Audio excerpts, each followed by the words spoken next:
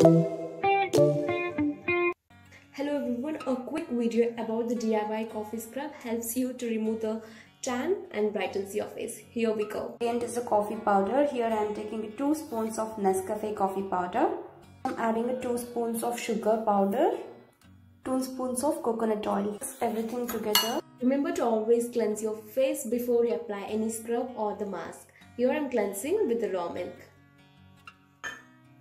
So that's the consistency. It is not too dry and it is not watery also, and trust me, it smells so amazing.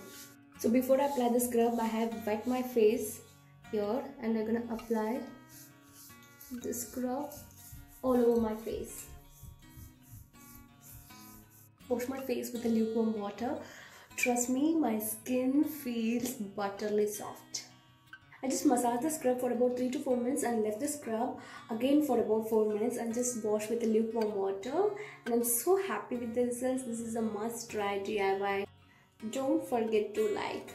If you find this video beneficial or if you try this mask, do let me know in the comment section so that I will get to know how you are liking my videos. Till the next video, bye bye.